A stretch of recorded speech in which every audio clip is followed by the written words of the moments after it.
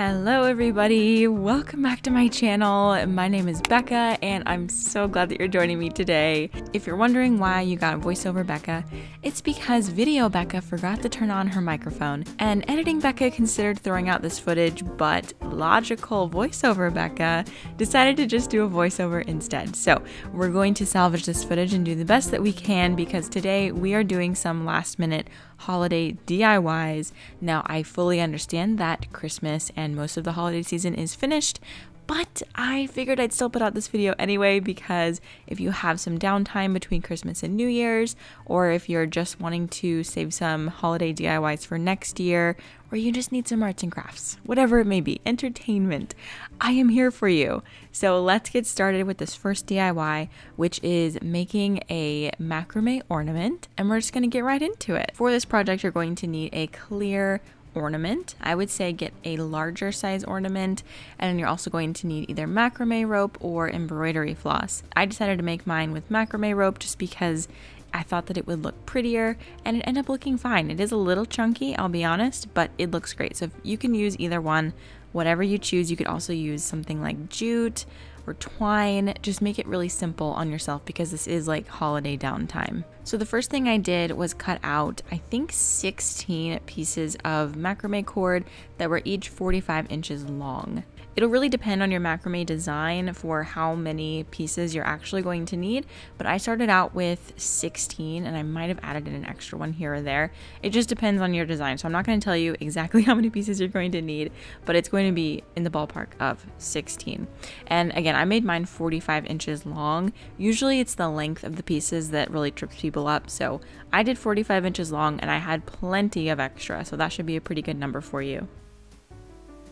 So the first thing you're going to do is make a magic circle. So you make a magic circle by folding your macrame rope in half and then taking the closed part or like the head of that rounded piece and pulling it up, twisting it, and then laying it back down and then pulling those center pieces out. That is called a magic circle. So that is how you macrame around round things, and you want that circle to be around 3.5 to 4 inches wide. You will be able to pull that tighter after you put it over your ornament, but just have it be this big for now. And then to secure that to the table, I just put like tape over it because this is what you're actually adhering each individual piece of macrame thread or cord to, so you want to make sure that that's secure on your table. So once you've done that, you're going to add on all of your pieces by using a lark's head knot, which is pretty much the basic way to add macrame cord onto a macrame vessel. So if you don't know how to do a lark's head knot, I suggest just looking up a quick video on some basic macrame knots and it'll be pretty simple. Once you have all of your pieces added on to your magic circle with the lark's head knot, you're just going to spread out everything evenly across the circle of the magic circle and then lay that on top. Sorry, my dog is squeaking his toy.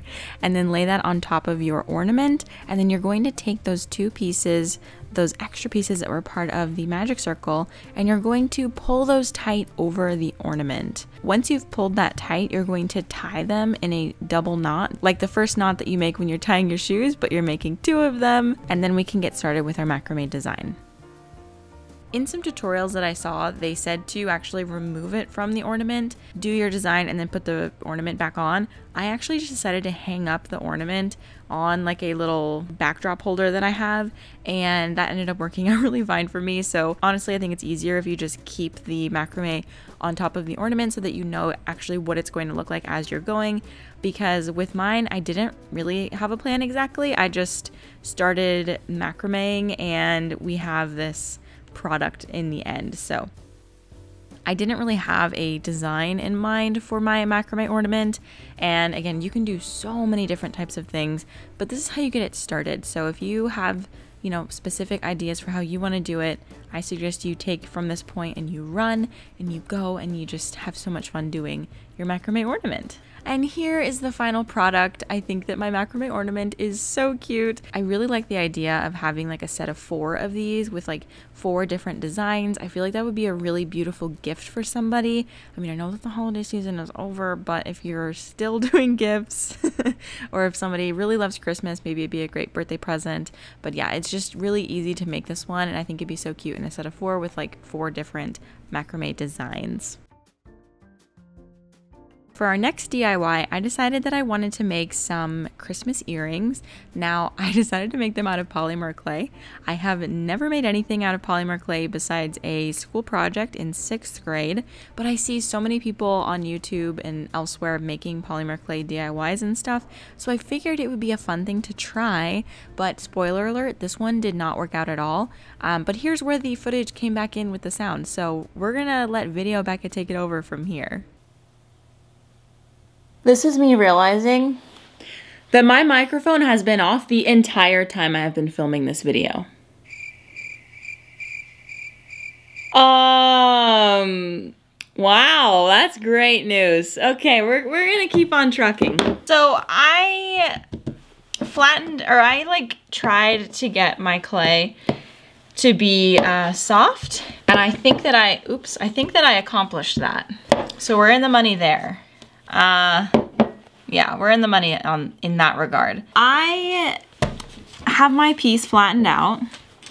Just one of them so far. The other one I still need to warm up, so I guess we can do that real quick.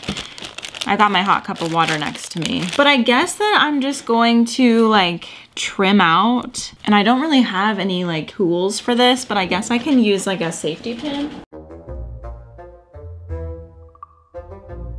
Okay, so my first attempt with polymer clay is going really bad.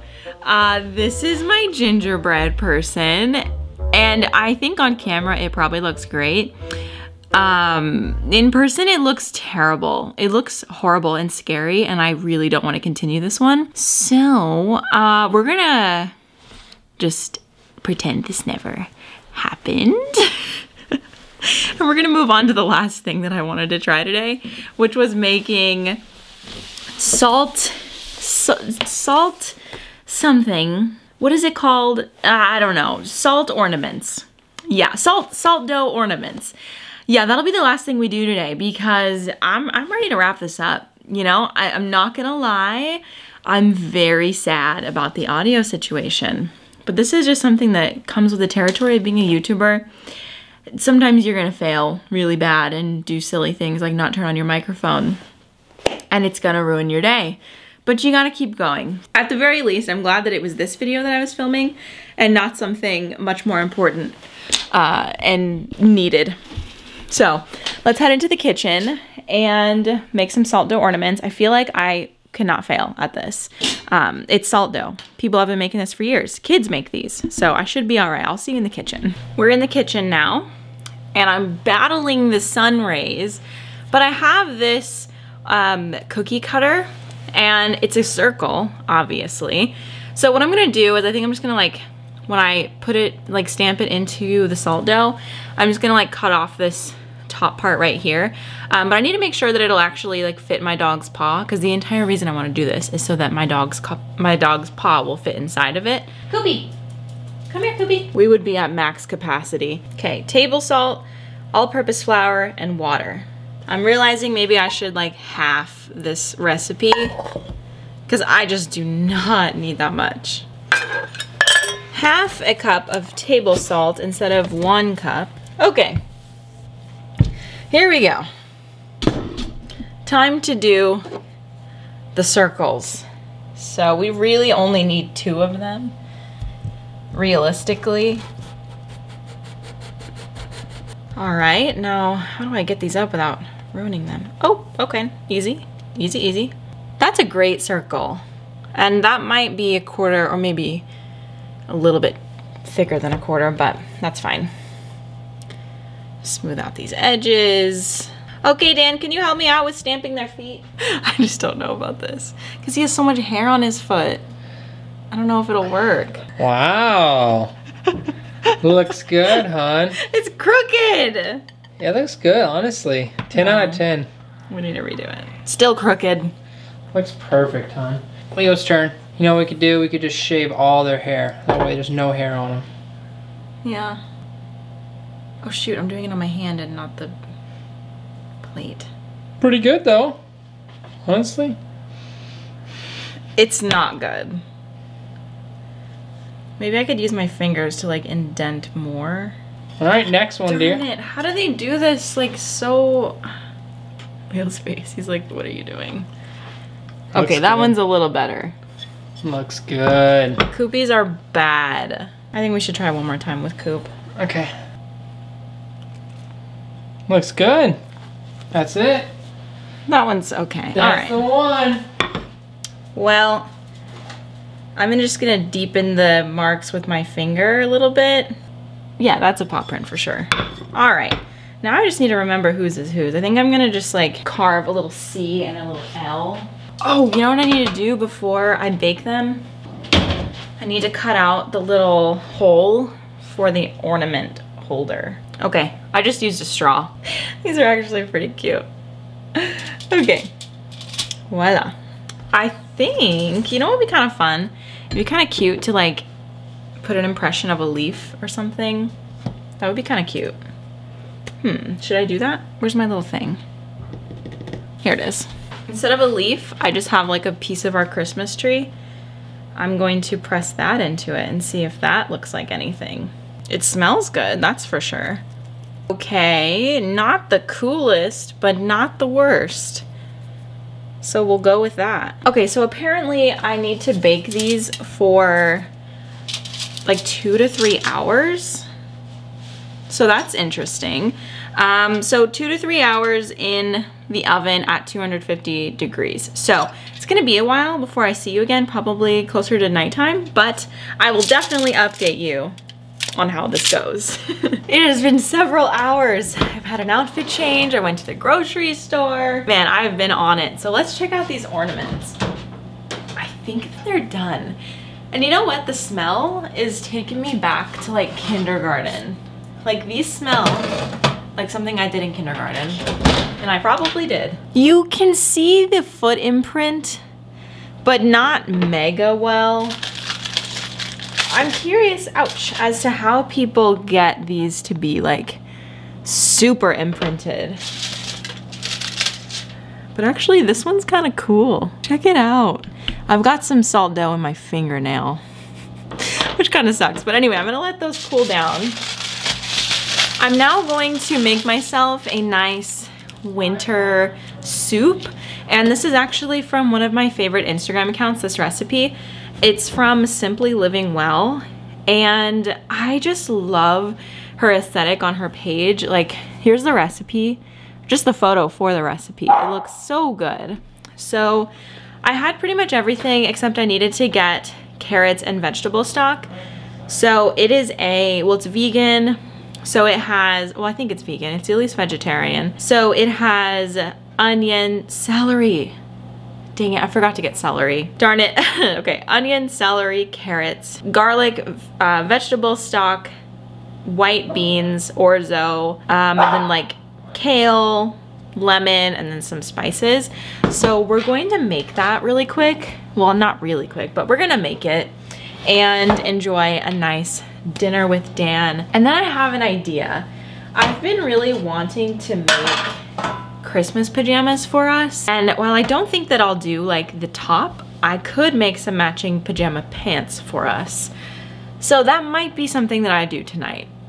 We'll see how I feel because yeah, I don't know if I'm gonna want to. We'll see how I'm feeling after I make dinner, but I definitely need to have like a good dinner, and I haven't had like a good, healthy, not necessarily healthy, but just like a good filling, like hearty meal. I haven't had one of those in a while, so I'm gonna pop on a YouTube video to watch. I'm gonna grab my water, and then we're gonna start cooking a nice hearty dinner. I cannot speak right now.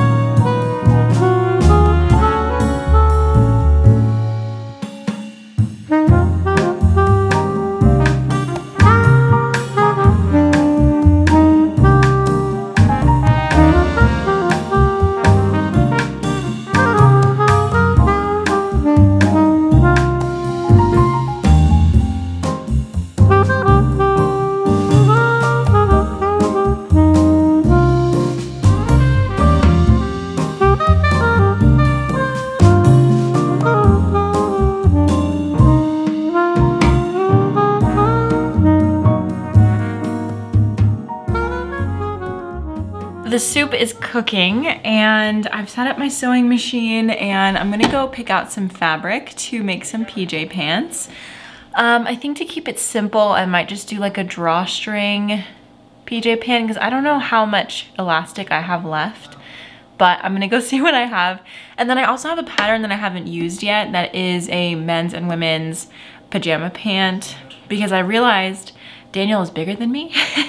So I could like maybe self-draft something for him, but I'm gonna see if the pattern has like one specifically for men, and then I'll do like a pants pattern that I already had that I really like. So we'll see what I'll find. I'll be right back. Here are my findings. So I actually don't have enough of one of these fabrics to make 2 pants, I'm pretty sure.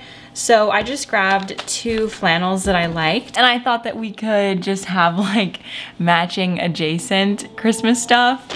Maybe there'll be enough, but I kind of doubt there'll be enough to get like 2 pants out of these. Maybe we could get 2 pants out of this one. We'll have to see. But for the pattern, this is the pattern. It's like a very simple PJ pant pattern, and it's just sizes extra small to extra large, unisex. So I think that I'll cut this one in Daniel's size. Okay, based on measurements, I think I'm just gonna make him a medium. I might do like between a medium and a large just in case. I don't know, I'm nervous that it won't fit him. If it doesn't, it's not the end of the world because this isn't really like super, I got all this fabric for free, but it would just be a waste of time if anything. But you know what? I found this piece and I might have enough fabric of this to make us both pants, but this is just regular cotton fabric. It's not flannel, so it wouldn't be as warm. But this flannel is like thinner flannel, so I don't know if it would really be that much warmer anyway. So I don't know if we should go matching or if we should go warm. I think I want to go matching. I'm gonna cut out the pattern.